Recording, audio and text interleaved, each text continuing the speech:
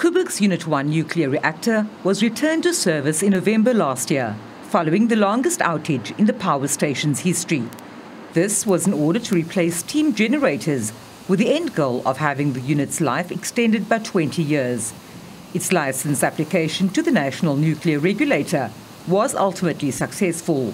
But the nuclear energy watchdog SABC says the decision to grant the extension was flawed.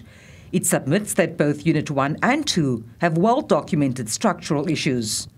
I can get into some of the technical aspects, the lack of effective monitoring system within the power plant. So in other words, they don't know what's going on. So if there is, in a highly hazardous type of energy system like this, if you can't tell what's really going on within the containment structure of the nuclear power units, then that means that we are at higher risk for some kind of accident, because if you're not monitoring, you can't have proper defense in depth.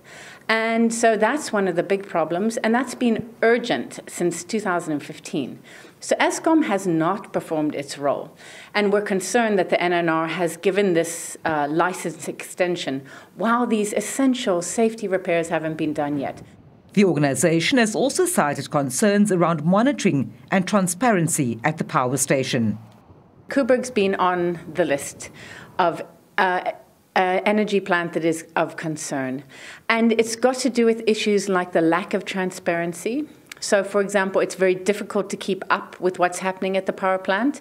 Unit 1 has been off since last week, and we only found out by going to Eskom's website. So it's not something that's being shared publicly.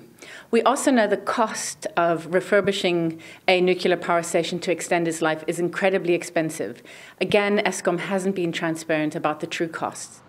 Eskom, meanwhile, says they are in the process of bringing the unit back online after its 8-day outage. Koeberg Unit 1 was conservatively and safely shut down on Wednesday, 11 September 2024, after an isolation of block valve failed its 3-monthly routine test.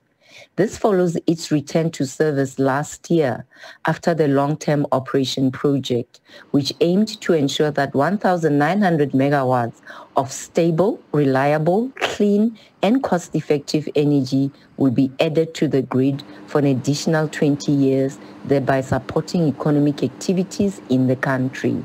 At no point was the safety of the plant, staff, public, or environment at risk. The intervention has been completed and the unit is in the process of being safely returned to service. The power utility says it cannot comment on SABC's appeal to the National Nuclear Regulator.